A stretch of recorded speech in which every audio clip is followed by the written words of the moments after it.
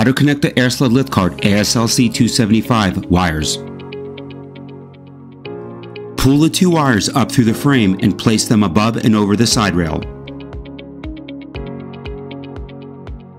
Connect the power box cables and place the power box into the cradle.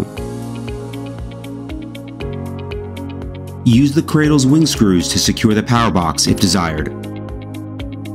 Connect the hand control wires. Verify all locking snaps are secure. Move the wires to the side of the actuator so they hang freely. You can now attach the top and safely operate your Airsled LiftCart ASLC-275. Following this procedure will ensure you won't damage the LiftCart's wiring during use. Learn more at airsled.com.